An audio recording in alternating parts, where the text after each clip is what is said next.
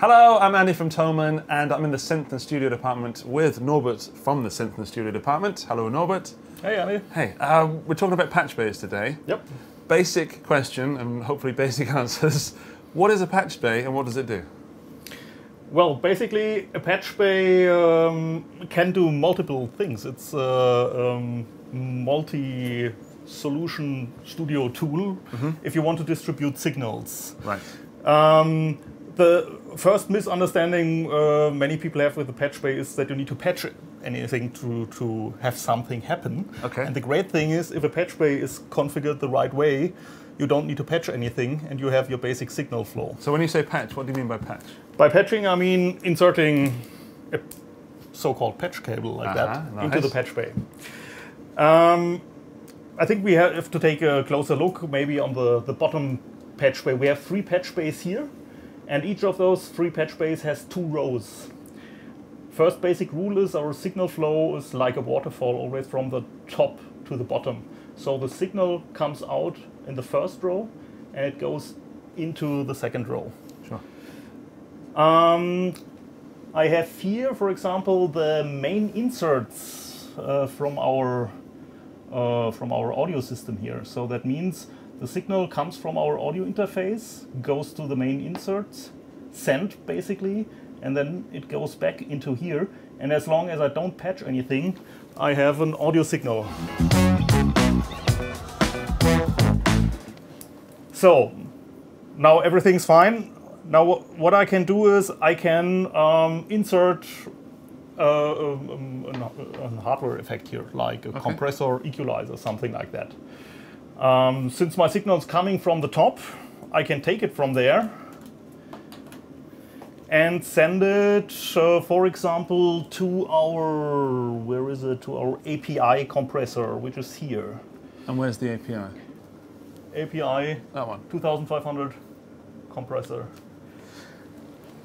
Now I can go with this signal to the input of the API. We've learned outputs are on the top, inputs are on the bottom. So I need to go in the bottom here. It's a stereo signal, so I do it left and right? Twice. Left side, right side. And now I go from the output of my API compressor back to the insert return, basically. So always left to left and right to right? Yep. So you don't exchange left and right. And now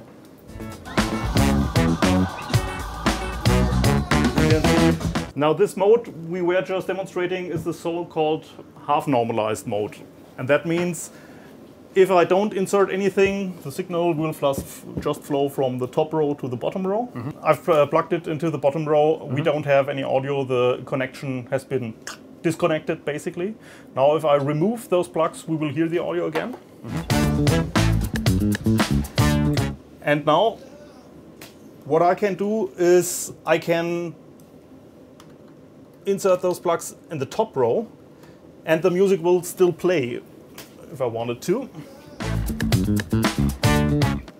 And the great thing is now I have the audio signal in my bottom row here and I have it on those 2 cables. So I have basically split my audio signal.